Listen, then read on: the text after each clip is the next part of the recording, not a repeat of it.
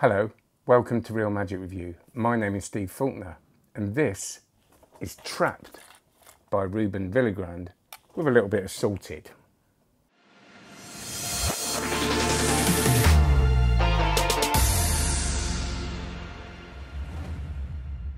Before I do this review, it isn't really a review, let's get this straight. People say, oh, you always review things positively, you never slate things. Not interested, don't want to, because I don't get them to slate. I'm not buying things that are rubbish.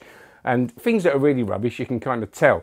If you want to hear people slating things, go on the cafe and type in any magic trick into the search box and you'll get loads of people slating it regardless of how good it is, and you'll enjoy that.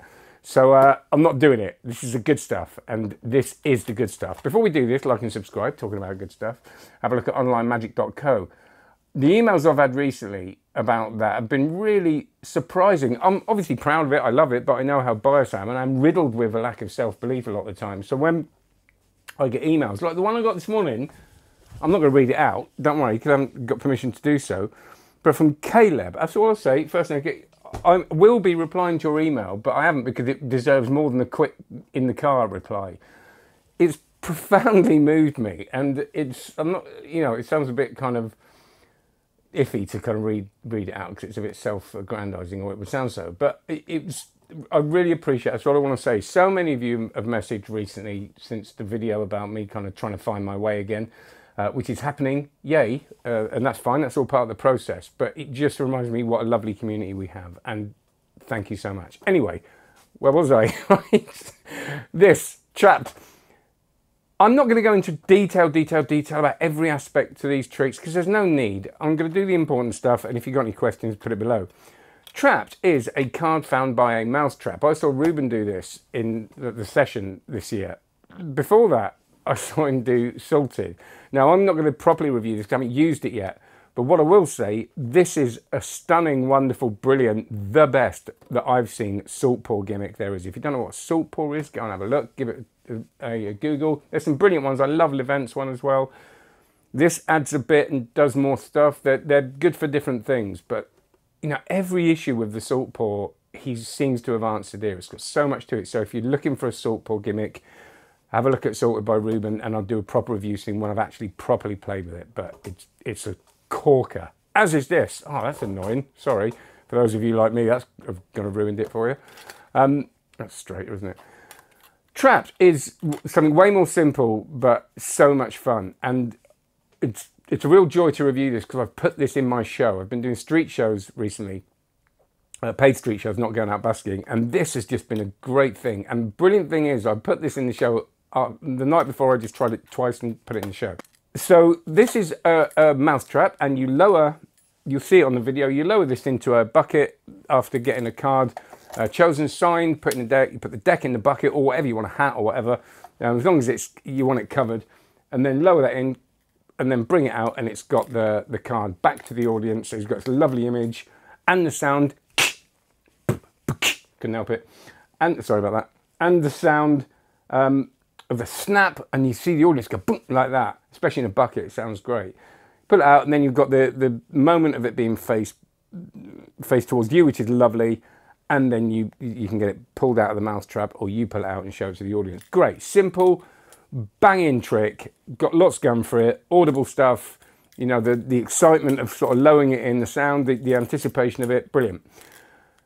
And it's easy. It's so easy. You're going to be able to do this straight. Well, the use of this gimmick is easy. Two ways of doing this. You can get a card sign, put it into the pack, put the pack in the bucket, which is the kind of, I suppose, more, yeah, I mean, you're going to want to know a bit of sleight of hand, but you can put it also in the pack. You can put the card in the pack and put the pack in the bucket, which is great. More magical, I suppose, but a bit more faff. Not faff is, it's not. There's no arts and crafts or anything, but you're going to need something to allow that to work, which you're going to have, and it's going to be super easy. I like just putting the deck in there. I think it's nice, but to do it the way he teaches it, you're going to need a card control, which one of which is quite difficult if you're not a sleight person, but there are easier ways of doing it, and you can find your way. But I would say in a roundabout way, it's easy. Angle's not a problem because you've got the bucket or whatever it's going into. And I would also So, you know, setting the mousetrap. Now, this is the thing. This is a real mousetrap, right? The difference is that the wood's been changed, because if you get a real mousetrap and do it a few times, it's just going to break and go all over the place. So this isn't going to break. It's tougher. It is gimmicked in a way that makes it work, but you can set this in front of people. But you have to be careful, because this is a real mousetrap.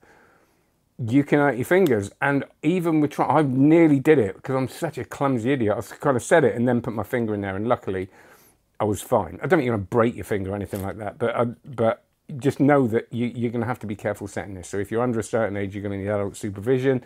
I would feel more comfortable if you were over a certain age to do this, but I don't know what that age is. So there's the thing, all set. You do that in front of the audience, lower it, and I haven't got the cards, but you know, see it on the video, that clacks down on the thing. So great. You know, the only thing is it's so good, it's quite quick. You know, just to do it as a routine on its own. I'm trying to find ways to kind of lengthen it and get some more comedy out of it. And that's only because I haven't had it for long. I'm sure a lot of people do, and Ruben does it really, really well, but I'm trying to find a way of putting it in a bigger routine. But, you know, as an opener, getting someone out, you know, how can we find out, okay, we're going to use this. As soon as you get a mousetrap out, it creates that sort of novelty. The brain goes, oh, what's going to happen now? And it's an exciting thing. So it's great, it's easy, it's brilliant. Not a lot more to say about it. I probably said too much already. If you want a novel way that plays big, that you can find a playing card, probably maybe even from a multiple selection or something. Of course, it can be signed.